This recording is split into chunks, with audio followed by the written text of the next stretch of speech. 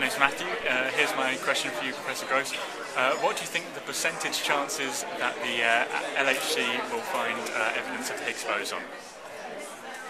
Hi, Matthew. You're asking what odds would I give for the LHC to find the Higgs boson? Well, I think that the odds are very good.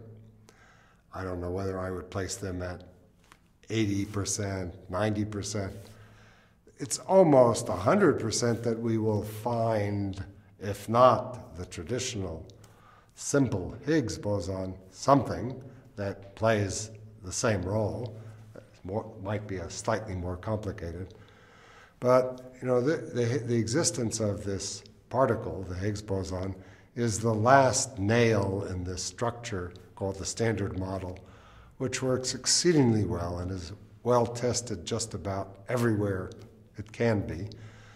So it almost would fly in the face of logic and mathematics if we were not to find the Higgs boson or some mild variation of it.